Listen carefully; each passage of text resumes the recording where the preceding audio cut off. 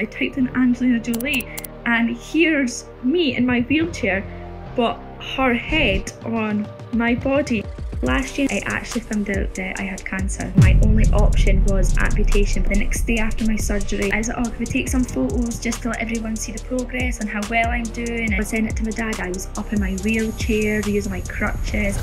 My dad actually posted it on his Facebook because he was doing daily updates for everybody. My dad phoned me and was like, Angelina Jolie's head's on your body. I don't know how long that photo's been going around for.